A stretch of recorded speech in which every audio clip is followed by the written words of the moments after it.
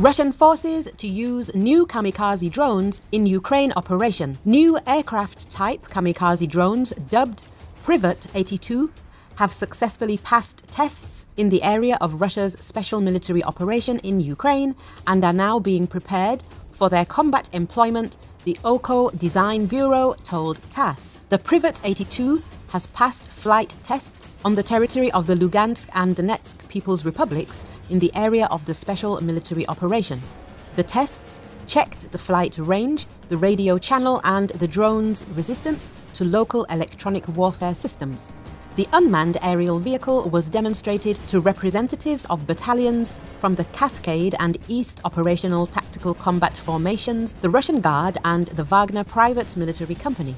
Work is underway to outfit the drones with payloads and prepare them for their first combat employment that will take place already in the coming days, it said.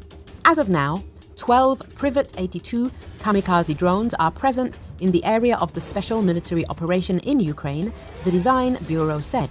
We are in constant contact with the units that have received our UAVs, it said. The new combat drone has an operational range of 30 kilometers, can accelerate to 140 kilometers an hour and carry a 5.5 kilogram payload. The Privet 82 drone, in its reconnaissance modification, will boast extended flight duration of 1.5 hours, it said.